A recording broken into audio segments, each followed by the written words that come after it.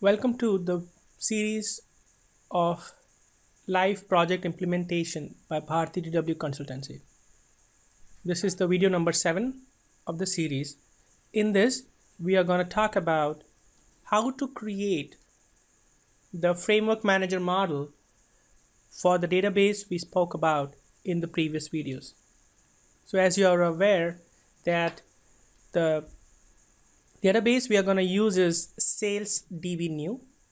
In order to get the framework manager, it has to be installed on the developer's machine.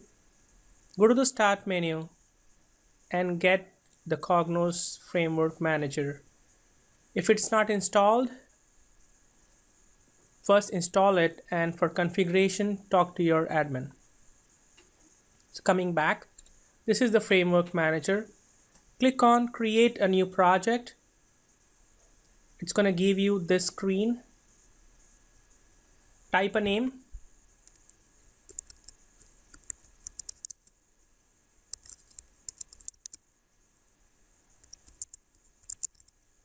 BDCS sales model, Bharati DW Consultancy Services sales model. You can see that it's creating a .cpf file. CPF means the Cognos project file.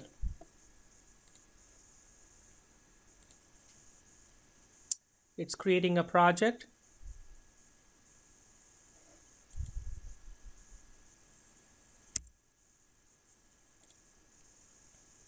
Select the language English. This option is to select any metadata sources. Cognos can use these many sources. For now, we are going to select data sources.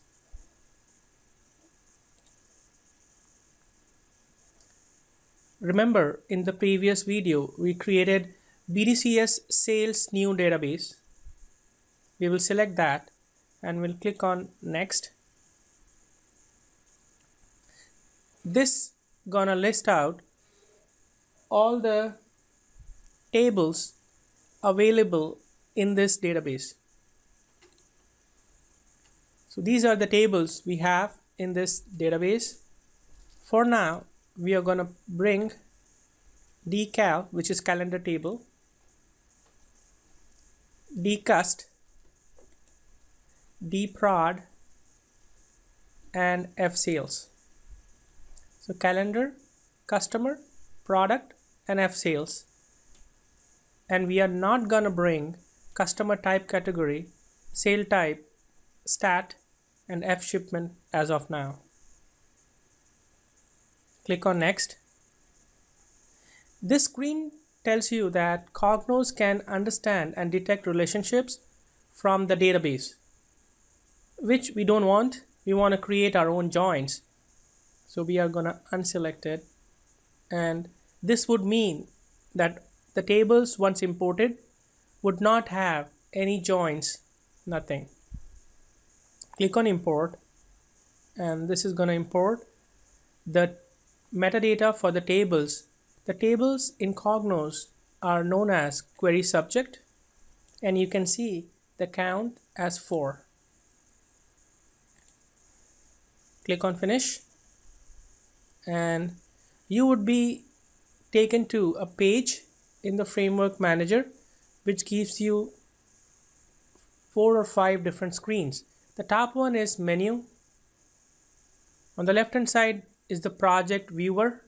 It shows what the tables we brought in, the data sources we used.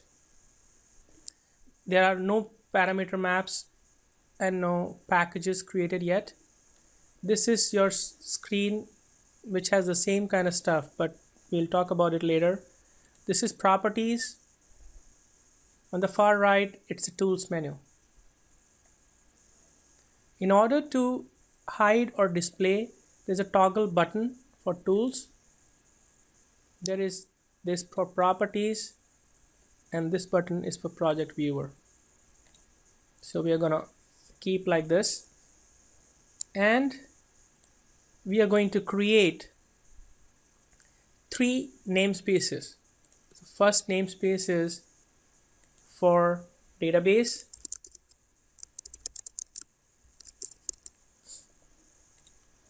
Second namespace is for business layer.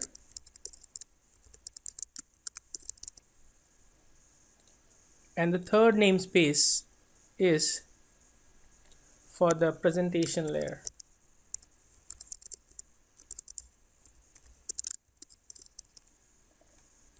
These are the namespaces created directly under BDCS Sales New Database. The database layer would have all the tables / views or any objects you bring in directly from the database. I'm going to select all the tables we brought in earlier, and I'm going to drag and drop onto the database layer. I'll end this video here. After this, we are going to have videos on how to set up the usage properties. We are going to talk about that. Then we are going to talk about how to create joins between these tables. And then we will model our structure and publish this for our reporting purposes. Keep watching this series, and again, don't hesitate to email Bharati.DWConsultancy.com if you need the database which is available for this reporting. Thank you.